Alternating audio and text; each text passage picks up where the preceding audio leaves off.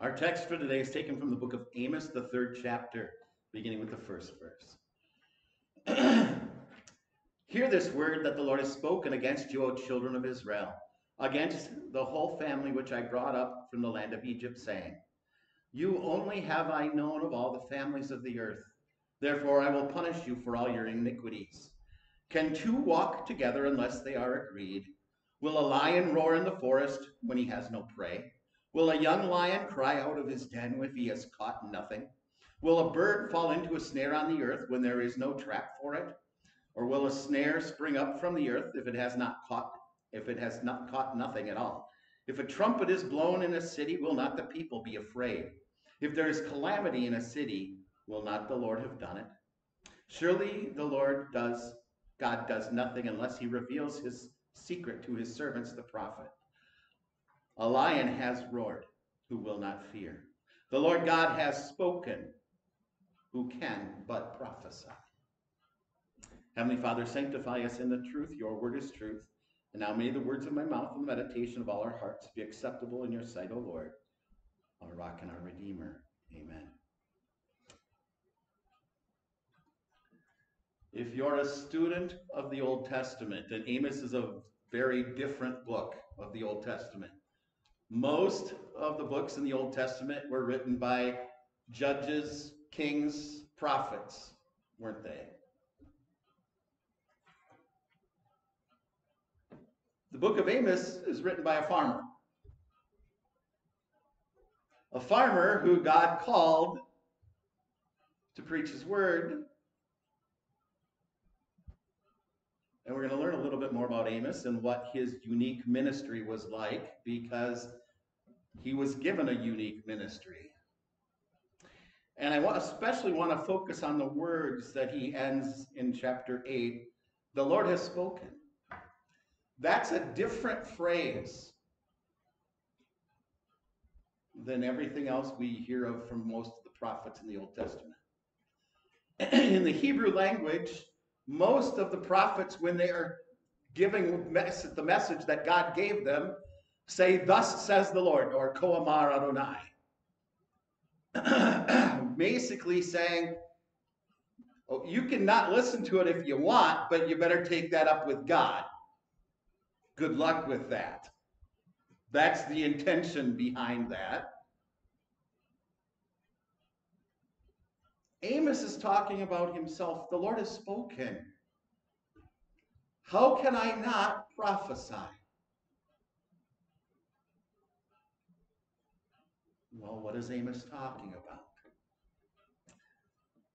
Amos is from a place called Tekoa, and you only ever hear of it maybe once or twice in Scripture. Tekoa was just south of Jerusalem.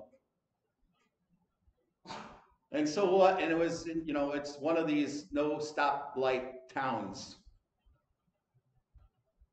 The only thing that Tekoa is ever recorded for, other being Amos's hometown, is that David stationed a garrison there in case anybody from the south would come up against Israel. And because it's kind of a military town then, even in Amos's day, Amos uses a military phrase. When we hear in the New Testament, or when we hear in our days about a trumpet sounding, this is the thing that they were talking about, a shofar. And you would blow into this to let the people in Jerusalem know that an enemy is coming. Or you would also blow into this to give your army directions for a retreat or an advance, etc. There would be one blow, retreat, two blows, advance, etc. But this is the kind of thing, not the trumpet that we're used to seeing people play necessarily in our day and age, but this is the battle cry. So if we think about it, Amos is using some of these images that he saw in his everyday life. Who and what is Amos? Amos is again from Tekoa in the southern area. And of course, the Lord told him to go preach to Israel in the north. He was a sheep breeder and a farmer, sycamore fig trees, a fig farmer. He is not a trained prophet. And I'll be honest with you, when we read Amos in the Hebrew language in college. It's not an easy Hebrew when you're used to the trained writers who wrote the rest of the Bible. And it uses a lot of imagery of the common man because that's what Amos was. And that's the imagery he gives us in our text. As a farmer, he would have to fix things, so he would know a little bit about construction. So he talks about a plumb line. You're probably more used to a chalk line when you build something, right? Make sure it's straight and level. He uses those kinds of images in his book. Why? To say that Israel, your house is not plumb. You're not going the right direction. You're not straight with God. And he can use all of these images from real life, things that the normal person would understand. He raised fig trees, or was a farmer of sycamore fig fruit. He uses the picture of selling scales when you go to buy grain. And he says to Israel, your scales are off. You're trying to cheat one another. All of the basic things that God has called you to be, you've broken from him. You cheat one another. You steal. And let alone the fact that you've put golden calves in what used to be two holy cities, Bethel, where Jacob saw the stairway to heaven, the ladder, and in Gilgal. Now golden calves were being worshipped in Israel, in places where holy things had happened prior. What does he do? Amos is just minding his own business, and he gets called by God to the north and to preach. Probably because there were no faithful people in the north anymore. So God had to send somebody from the south up north. And we know that the northern kingdom was the one that was first destroyed. And because the southern kingdom was destroyed by a later conqueror, the one that destroyed the northern tribes had the practice of spreading out the people from every nation that they conquered so that they were taken away from their homeland. And that's why we have in history the diaspora, the sending of the Jewish people into all these different areas where Paul would eventually go and where missions would start, and why you get Jewish enclaves in all these other countries all over the world. God didn't want to hurt his people. And he says that in Amos. You only have I known of all the families of the earth. You're the ones that I blessed. The ones that I called out of slavery in Egypt. The ones that I said you would be my people. But you're not being my people. Amos does something interesting in his book. He says, for all the sins of all the other nations, God is going to get angry with them. He says, guess what, Israel? You're in that same boat. Because you're doing all the same things that evil nations do. Unlike the false prophets who told them that everything was fine, Amos was a true prophet of God. And here we get back to those words. If God has spoken, how can I not speak? And especially when we think about the ministry and all the false prophets that we see in our world who are telling people they're just fine.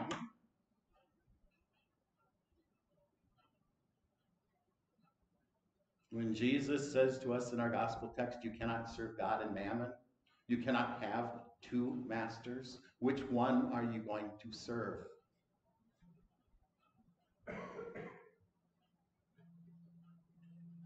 Amos has an interesting phrase here in our text. Can two walk together unless they are agreed? Do you know what that word synod means?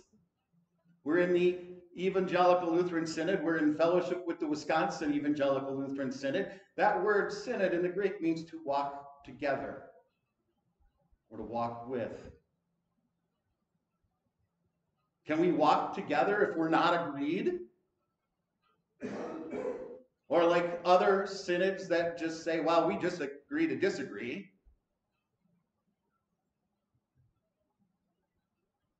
And we'll call it good.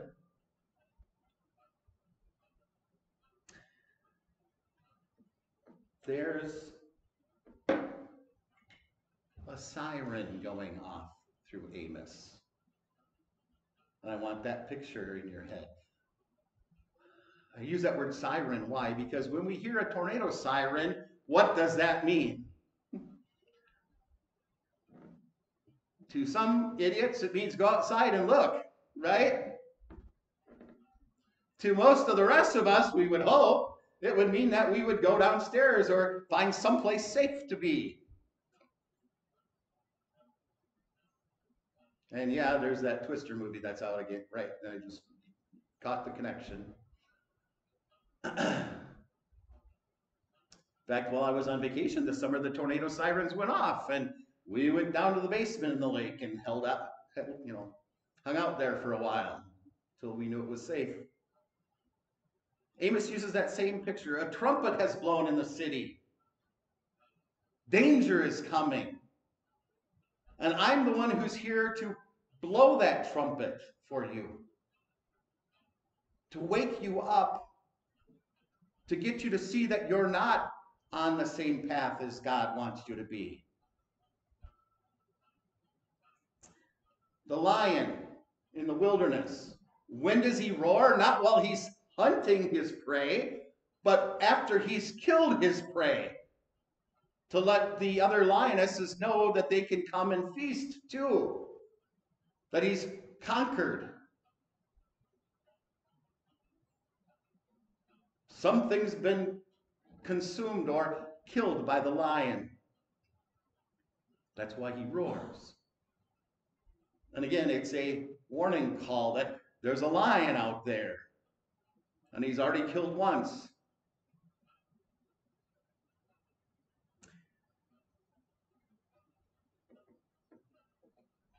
Are there a lot of things that we can apply that Amos talks about to today? Yes. And it's easy if we want to just to focus on everybody else's sins and warning our own selves too, not to get consumed into these things, which our world is so easily tangled up in. Yes, there is that. But today I want you to focus a little bit more on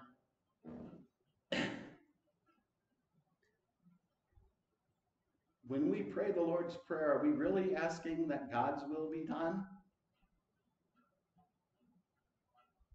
Do we mean it?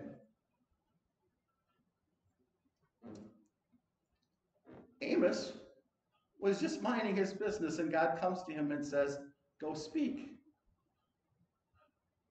And so what does he do? He goes and speaks.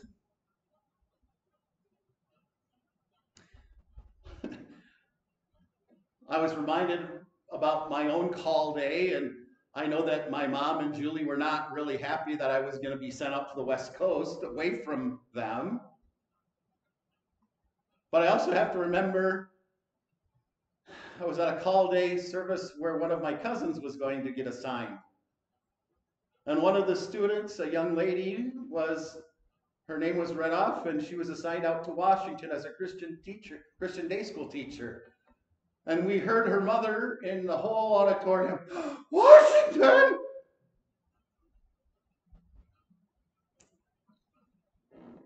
That's so far away.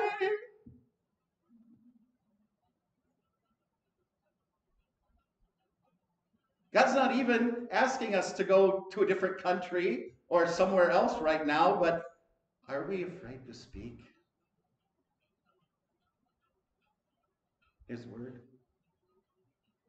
Or Lord, only if it's under a certain set of circumstances will I have the guts to say your word. And yeah, there are a lot of people out there in the world that are going to hate us because that we have to preach the law as well. But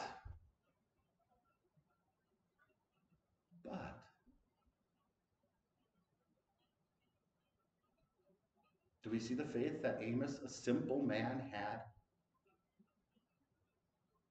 Do we understand the faith that he was calling the people in the north back to? That God was using this man to reach out to lost sinners.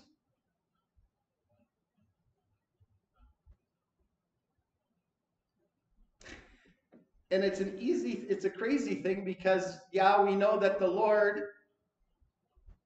was displeased with them and dispersed them throughout the world. But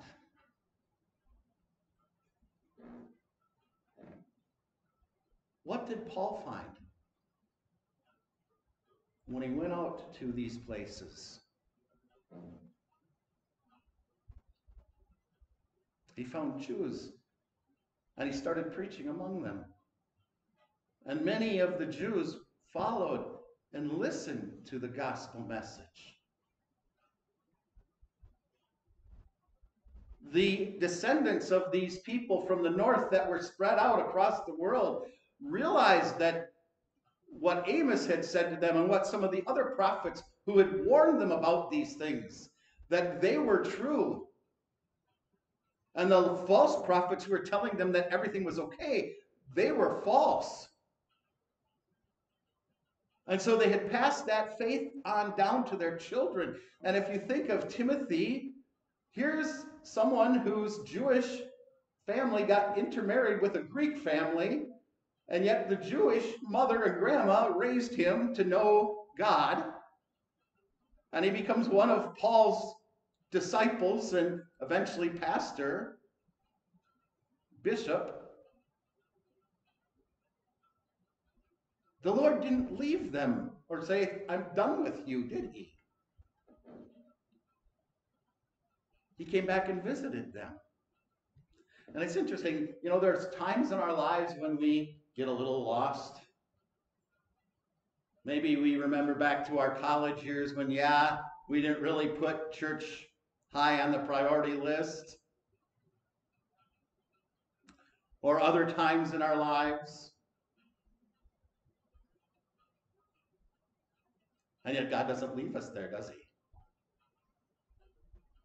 Through some way, shape, or form, he calls out to us, doesn't he? And I'll be honest with you, it's not every time that that's coming from a pastor, is it?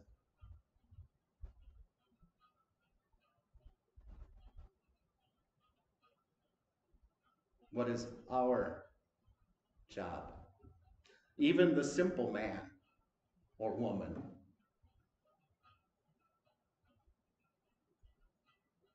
To share Jesus with a world that doesn't know him. And they might even claim that they know him. But if they're not walking with him, they need a reminder to come back. A couple times this summer I traveled with my children. And I'll kind of leave this wherever it is. And I've never been a big country music fan or a fan of some of the other forms of music or entertainment. And here I'm on a several-hour trip with my son Caleb. And he's got one of the popular country songs, I'd rather be in my boat thinking about God than in church thinking about fishing. Is basically the lyrics to the song. And of course, he was playing it as we were going to go fishing, get away from here for a little while.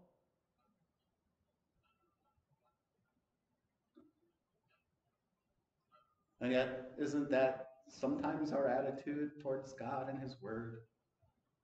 Well, what about the times I need to go have some fun? And yeah, everybody needs to take a vacation from now and again. And yes, I'm not saying that. But if that's our main idea always in life, well, when can I go party?